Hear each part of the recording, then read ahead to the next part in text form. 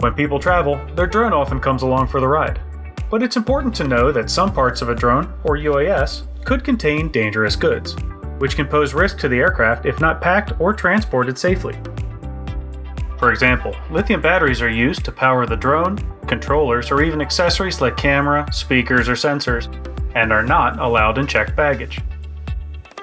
Or, some parachute systems may contain dangerous goods such as pyrotechnics, CO2 cartridges, or lithium batteries. Learn more about shipping, packing, and transporting your drone safely, because protecting the aircraft is everyone's responsibility.